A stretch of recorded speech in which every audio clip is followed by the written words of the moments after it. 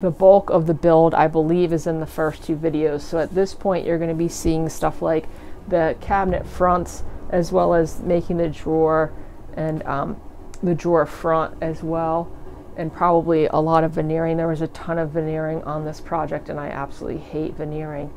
But and then the rest of it will mostly be the finish. The finish I chose for this was Armor Seal satin. The satin was chosen by the customer, the Armor Seal was chosen by me, and I'll get more in depth in the video of why I chose that. But this should be a pretty self-explanatory, straightforward third video, like most of mine are, because the third video usually details the finishing process, and I don't make a ton of changes from what I prefer to do in finishing. So I'm going to start this off by working on the door fronts for the cabinet. So I had a couple chunks of this walnut left, and I'm just cutting them down to rough size. I use pennies as the spacer for the reveal on inset panels now. Just an easy way to get a 1/16 of an inch reveal. With this, I'm going to be adding edge banding on the edge of these. It doesn't add a huge amount of thickness to the pieces, so I've done enough of these that I take my measurements and I usually rough cut these to just about exact size. So that's what I'm doing here. I'll add edge banding to two edges and then trim this down if it needs trimming, and then get it to my final size. So these are my two blanks. You can see now I'm adding edge banding to the bottoms and then to one side, so then I'll already have pretty much the thickness I need, and then I can mock it in place and make sure it fits. I use an edge banding iron just because I have one. Sometimes I actually use a real iron because I sometimes feel like it goes a little bit faster. This is the hardware I'm using. These are soft close inset hinges. You could always tell an inset hinge from other hinges because it has a very large crank in it, which is what my finger is pointing out. I say that just because these are notoriously misplaced in stores. I've definitely gone there, grabbed a pack of what I thought were inset hinges because they're in the bay, and they're not, so now I always double check. And the stores by me don't always have them in stock, but I had to go to the Home Depot. I usually go to Lowe's, and they had them, and I prefer Blum hardware for most things, but this company, I don't know if I've ever used them before, to be perfectly honest, but I like them, and they're cheaper than getting them online, so that worked out nicely. So you could see in that last clip I was just showing you where the doors hit according to that pencil mark, and I just had to take a sliver off of each one, and then they pretty much fit into place. So then I can mount these hinges. You have to drill the hole for the cup in the back. Luckily these are pretty much universal, so I have a jig that I use for this.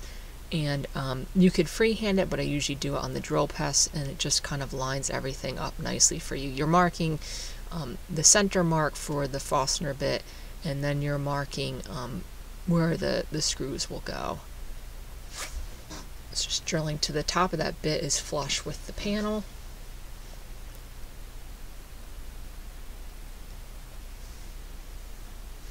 And this bit came in a kit, and then I could use those marks to align where the screw holes are going to go, and then attach these as well. So these hinges I like because the mounting clips actually have a slotted hole. The Blum ones is usually a circular hole, so there's really no up to down adjustments on those. With these, with the slotted hole, you have an up down adjustment, which I prefer. So then I'll mock everything in place with pennies to get the reveal I want. You can go on the inside, mark where those holes are with a pencil, and pre-drill them and attach them. Now the instructions will tell you where to mount these. You can measure from the face of the cabinet back. You can do that. I just find it's easiest to mock them in place and do it this way. I very rarely have to go back and make adjustments. They usually turn out perfectly doing it this way. So then I can just put everything in there, and then they close. Now these are obviously going to close past the face of the cabinet, but once I add the two inner rails to this cabinet, and then I don't think I show it in the video, but I accounted for adding a little rubber bumper, and then these sat perfectly flush with the face of the cabinet. And that is what that looks like. So you can see how they're kind of pushed back now, but at the end of the day they'll be flush with the front. So then to put the holes in this for the adjustable shelf, there's jigs for this. I just have always used pegboard. I use the drill bit that they recommend for the mounts, and then I just drill a series of holes, and it's pretty self-explanatory, and then you have all your adjustments there. This is a pretty small cabinet. I mounted this panel in the middle. They'll probably never adjust it. So at this point I was running out of walnut, so I decided to use maple veneer ply for the shelf. I also don't think I filmed this, but I stained this with a walnut stain so it would match a little bit better. And then I put walnut edge banding on the outside so you could barely tell that it's a different species of wood, and it just saved the customer a ton of money. Instead of ordering an entire another sheet of plywood just for a shelf, I could use scrap I had around the shop. So then I cut and mounted the inner rails. These are about 3/4 of an inch wide by about an inch deep. You can see I'm going to clamp those in place, and then like I said, this should make it so that cabinet won't bow over time. And I also calculated it so it's set back enough that the doors close nicely on it, like I said, so it acts as a stop as well. So then for the drawer, I started making, for the desk, I started making the drawer. Once again, I'm using birch veneer ply because I don't have any walnut anymore. It's a very skinny drawer. We went for leg space over desk space. Really all they wanted to put in there was a laptop and some file folders, so it didn't really matter anyway. But you could see I just cut my pieces down to width, and then I'm going to do one big dovetail in the front to attach it to the face of the cabinet, which is what I'm doing now.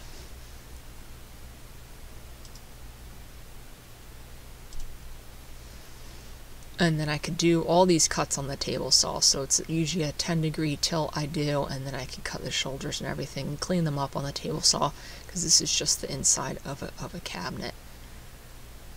So once I had the tails, I could go through and mark it on the front of my panel, the pins, and then this I mostly do with a handsaw. As you can see, just marking the depth, and then I could saw down. Dovetails is something I don't do a ton, so I do like the practice. Every time I do them, it gets a little bit easier, a little bit quicker to do, which is nice. And then I could just saw down to my marks.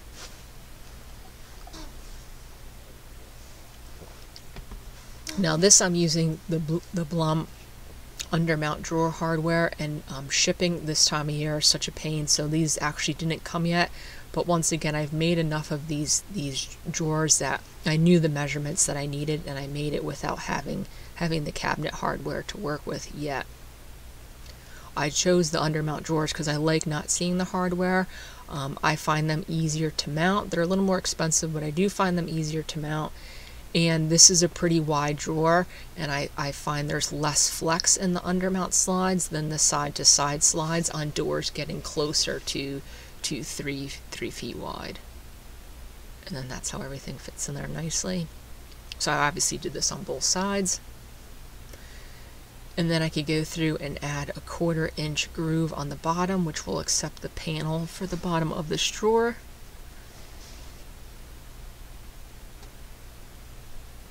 And then I could cut a 3/4 inch dado on the back, and that will hold the backer. So on these, they recommend notching it out. What I do is I just have the backer not go all the way through the panel. So you can see I'm cutting down. I cut all my pieces in the beginning, but the backer's not as thick, because on undermount slides, that bottom panel has to be mounted a 1/2 inch up from the bottom. So you'll see there's a space in the back, and it completely alleviates having to notch out the back of your drawer. This is how I make cabinets anyway, so it's just kind of an added bonus. It makes it easier to mount those.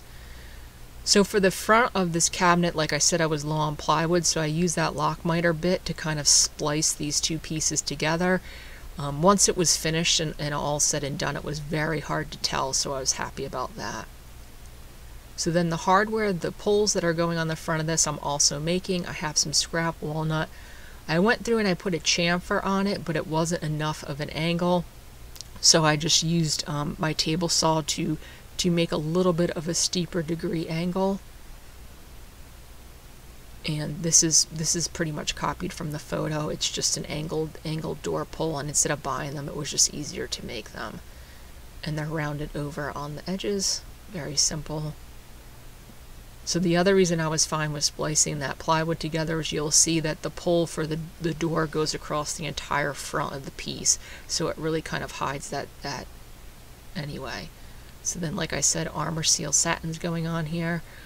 I really like this finish. I've been using water locks a lot lately because I've been doing surfaces like tabletops where I prefer water locks, but I love this finish. It's very easy to apply. I put on about 4 coats on the surfaces you see the most.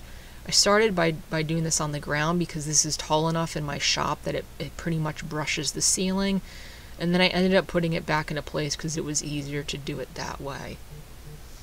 The only thing that kind of stinks about the armor seal was, once again, this time of year it's a real pain getting stuff shipped, and the gallon of this is about $50, but I ended up having to go to Woodcraft to get it because I couldn't get it shipped, and they didn't have a gallon, so I had to buy quarts, and 2 quarts was about $50, and I hate it when that happens. So then, as I was working on all of this kind of in tandem, so as that was drying, I can then, at this point, I had the hardware, and I glued the drawer together, because just in case I mocked it up wrong, it's much easier to make changes when it's not glued together. And then on the bottom, on wider drawers, I like to put a centerpiece so that that bottom can't sag. Once again, there's a dovetail in the front, and then I could attach that. The inner panel of this was usually what I use is 1/4-inch ply, but I didn't have any, but I had this kind of wainscoting faux finish MDF panel, which actually looked pretty nice.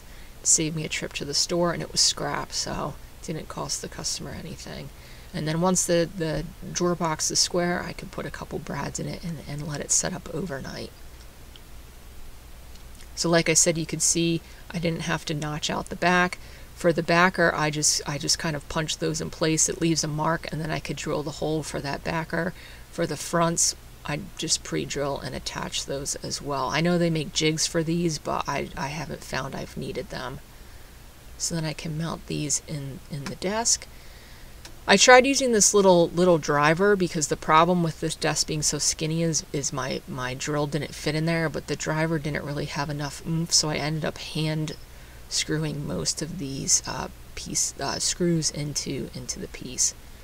But on the test fit of the drawer, I was really happy. It worked perfectly, so I just have to add the front to it, put a little super glue on there that didn't really hold it, but it was enough to still line it up, and then I'll sink a couple screws to the front into the backer, and then now I could finally attach the long pull. You can see that how long that pull is. It hides that seam in the plywood really well.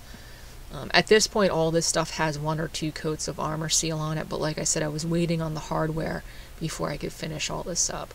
So I let that set, and then I just pre-drilled, because this is pretty thin lumber at this point, pre-drilled through the back and then into that handle. And then you can see I already have the screws in the drawer box from where I originally had it drilled in, and I could just use those to realign it back where it was, and then drill that together, and then that drawer box is essentially finished. You can see I'm just lining up where those marks originally were, and I could tack this back into place. Make sure it fits. This is Inset once again, obviously. And then more veneering on the top of this. This time I'm using maple because the drawer box is maple. The only downside to making these boxes out of plywood, especially with the dovetails, is you do essentially see the ply edges and a little bit on the pins. So then the customer wanted one of these electrical sockets in the tabletop, which I think is a nice addition to any piece of furniture. So before I put the final coat of finish on this, I just cut out a slot for that. Usually I use a jigsaw for this, but recently I've been using my oscillating tool in order to do all this sort of stuff. It just gives a really nice cut and a really nice finish. So I'm just going through and doing all that. You can see at least, usually with the jigsaw, it kind of chews up the edges a little bit. this leaves a nice clean edge. And this will fit into place and obviously plug in at their home. So just mock this in place and I'll take it out in order to finish doing the cabinet. So after the first coat, I go through very lightly. My sander is set to the lowest setting so it's not spinning super fast with 220 grit sandpaper, and I just kind of go over everything, smooth it out. I'll apply the second coat, and then after that I usually switch to 300 or 400 grit sandpaper, and then I'll put on another coat. And then after that I'll keep it at 400 grit sandpaper, and then all the surfaces you see I put another coat on there. So this at the end of the day got about 4 coats.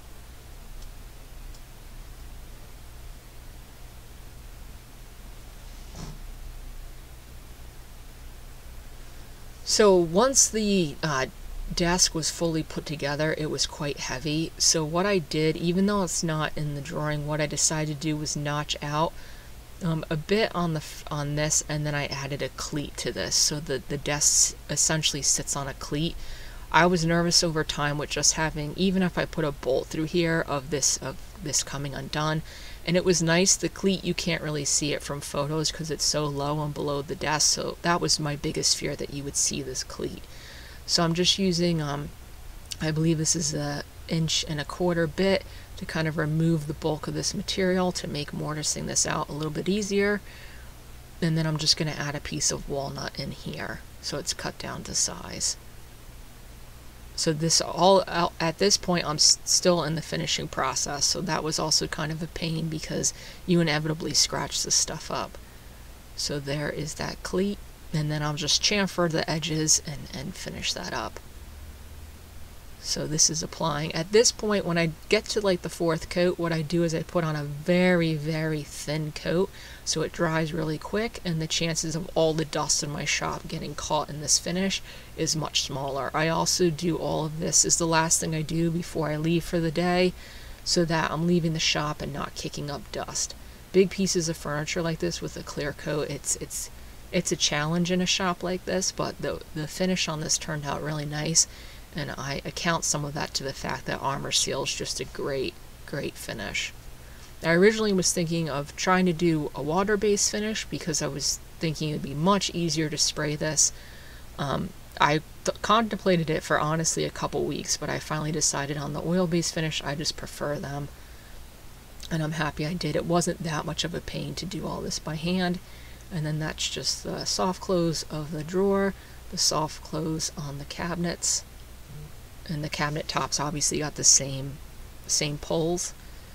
That's probably the day before it was installed.